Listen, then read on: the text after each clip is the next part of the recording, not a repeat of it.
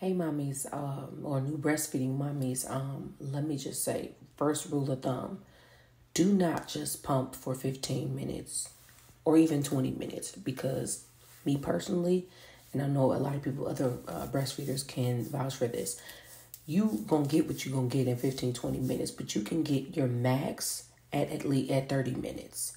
So I know sometimes it can be time consuming, you may be busy, but 30 minutes, especially if you're just starting.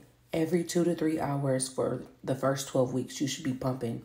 Every pump session should be like 30 minutes. If you're nursing, it's tricky because baby may be going back and forth to your breast, so that's different. But me personally, I probably would get like 15 ounces opposed to me to getting 22. This is 22 ounces. Had I not did it for 30 minutes, it would have not been this much. So, yeah.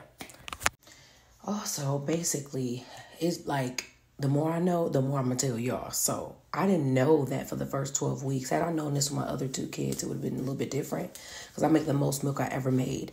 The first 12 weeks is kind of your body adjusting. So for the first 12 weeks, I'm sure I did every 2 or 3 hours. I think the last, towards 10, week 10, 9, 10, I kind of started slipping up a little bit. But at that point, I made a habit. My body was prepared every 2, 3 hours to make all this milk.